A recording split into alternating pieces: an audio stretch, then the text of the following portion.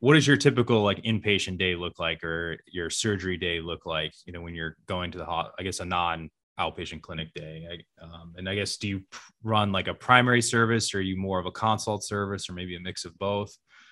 So basically, I have my weekly schedule divided into the clinic days and the operative days. So Monday, Wednesday, and Fridays, I tend to operate. I usually do anywhere between 3 to 5 cases per day, depending on the complexity of the case. Some of the more complex cases take more time, obviously. So,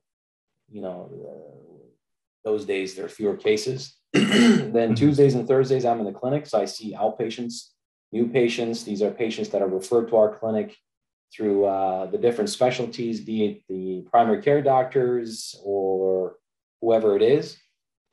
And that's also when I see my patients and interact with them after their surgery. So that's kind of a rewarding experience to see how your patients have fared. So they come back to the clinic and give us a report card. And intermixed with this schedule is the trauma coverage. So in the background of all this happening, there's also a trauma call coverage. And so I take a fair number of calls.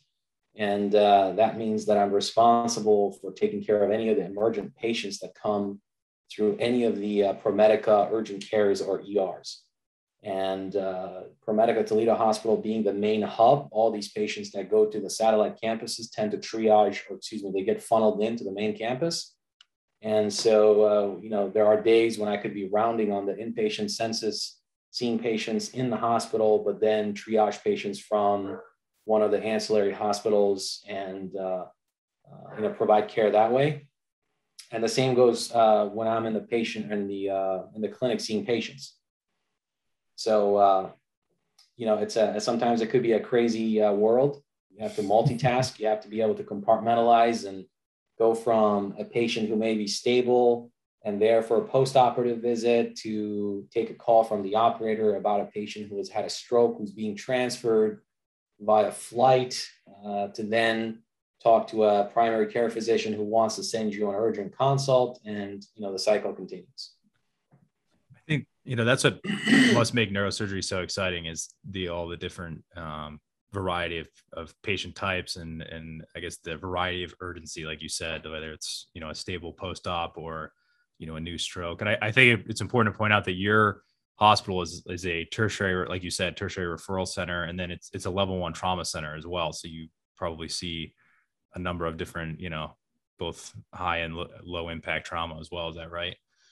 Yeah. So, given that it's a level 1 trauma center in this region, there's a lot of patients with various pathologies who get transferred over here. And so one of the advantages of being a trauma surgeon, a neurosurgeon taking trauma call, is that you have to be prepared anytime during a 24-hour period to take care of any pathology that comes in, provided that you're comfortable and you have the skills to take care of that.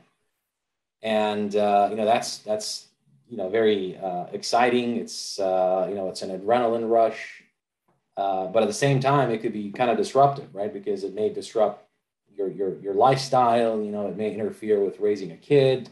You may not be able to go and walk your dog when the dog is you walking it affects your social network. So I think one of the greatest skills that a neurosurgeon and really any surgeon who works at a trauma center must have is the ability to juggle all these different tasks, right? And sort of Right. maintain some level of sanity. I think that's the biggest challenge. But I enjoy it, and that's why I'm here, and that's why I love to take call.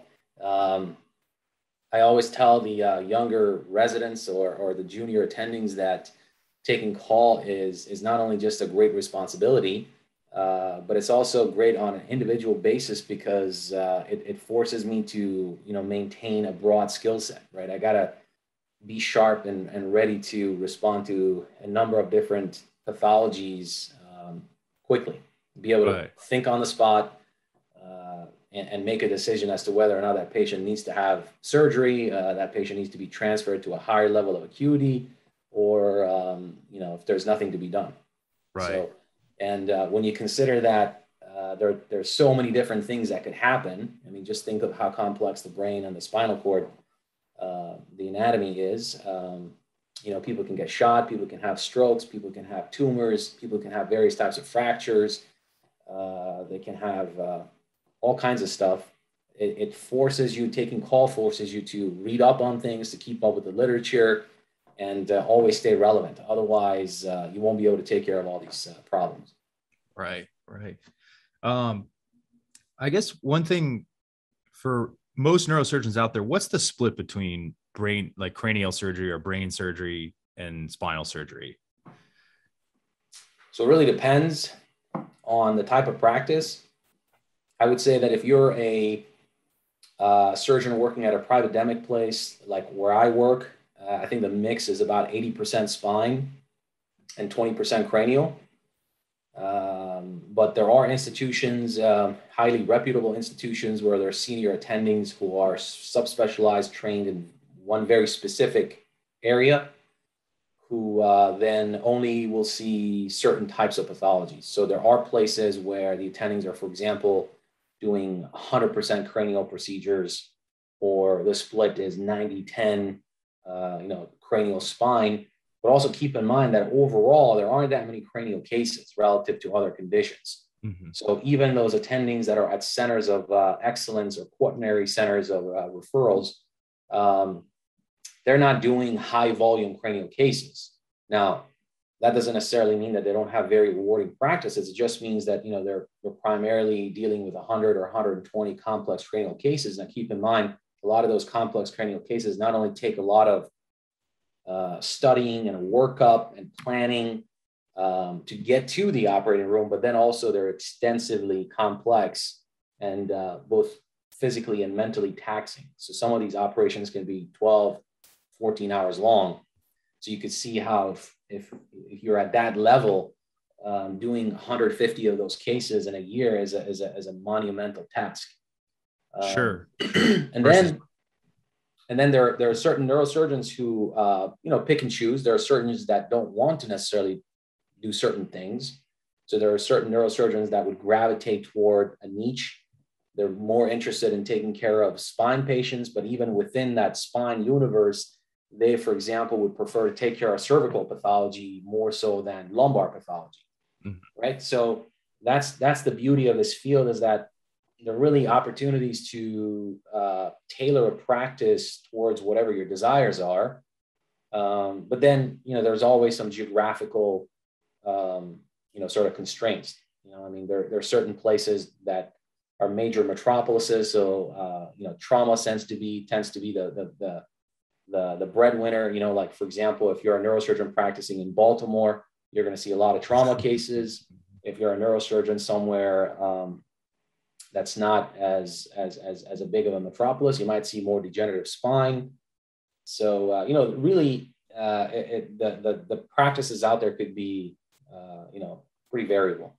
Yeah. And I think a important thing to point out with the subspecialization, I think, as at Emory here, it's, big academic place. And I can attest to what you're saying. There's one very prominent neurosurgeon here who only does cerebrovascular, as you know, and he does mainly aneurysm cases. There's another one who does mainly skull base. He does runs the pituitary center here. There's others, like you said, that only do pretty much exclusively spine work. Maybe they cover some cranial things on call. But yeah, I think that's also what's so fascinating about neurosurgery is it's, you guys do so many different types of cases and different types of operations that you can really focus in on one area or certain areas, which is pretty cool. I guess what are the most common types of procedures you perform, and I guess which ones are your favorites to do? Again, it really depends on the season here in Toledo. If it's trauma season, summer months, with all the kids on their bikes strolling around, I would potentially do more trauma cases, right? And, I'd say in those busy trauma seasons, it could be a 50-50 mix where I'm taking care of a lot of cranial trauma. These are skull fractures, intracerebral hemorrhages, and so forth, but then also have a fair number of traumatic spine fractures. Mm-hmm. But I tend to do a fair number of cranial cases, and it's mainly not so much my training and my fellowship background, but it's more that after being in a practice and doing certain cases, you sort of develop a reputation, and so the cases get naturally referred to you. Sure. Right. Sure. So even if I'm not on call, for example, I may get 1 or 2 cranial cases referred to me. So there's always a healthy mix of trauma. There's always a healthy mix of cranial cases, but I would say I certainly do more spine cases than I do cranial cases. Mm-hmm. And as far as what tickles my fancy more and what makes me more excited, certainly the cranial cases, the complex aneurysms, the complex skull base cases are much more exciting. I mean, there's a certain adrenaline rush that comes with doing a big acoustic neuroma where you have to preserve so many of the cranial nerve functions, and you're working such a tight, eloquent space. Mm-hmm. Not saying that spine surgery is not eloquent. I think all of neurosurgery is. I think all the specialties, really, you have to be really good because you're taking care of an individual, and what we do could significantly impact someone's quality of life. Mm-hmm. But cranial cases are definitely special. No questions asked. In fact, I think my dog is saying hi.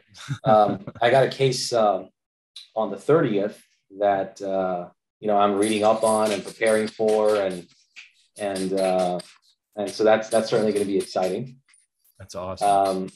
In the spine world, spine fractures tend to be rewarding cases. These are typically cases in younger individuals that suffer a car accident or a motorcycle accident, who are perfectly normal, highly functioning, independent before, suffer a traumatic fracture, and then you have the capacity as a neurosurgeon or as a spine surgeon to put them back together and then send them back out to life.